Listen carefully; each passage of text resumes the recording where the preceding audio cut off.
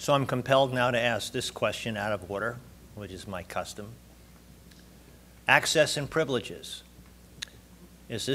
Are these archives just for professional academicians, researchers, or can any audience member see the notebook of William Shockley or Bob Noyce or whomever, or Gordon Moore?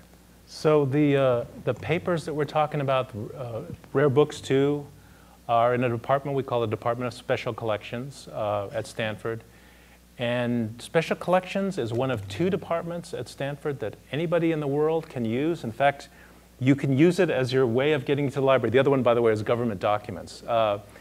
Special Collections anyone can use, and when you come to the portal, you register, you tell them who you are so you can come in and out and all of that. And now, can you see it online, or do you have to go into the library at Stanford University?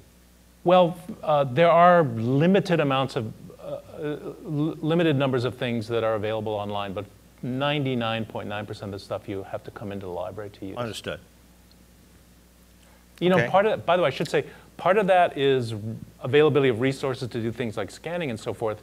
Part of that is my position beginning from wild enthusiasm for how we're going to put everything online to letting reality sink in is, remember, these are papers of individuals.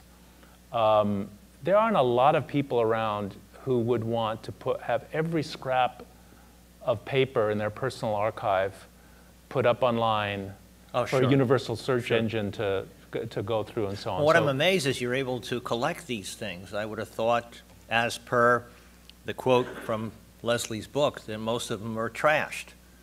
They're put in a dumpster, or they're shredded, or whatever. Yeah. A lot of them are, and it's become more and more.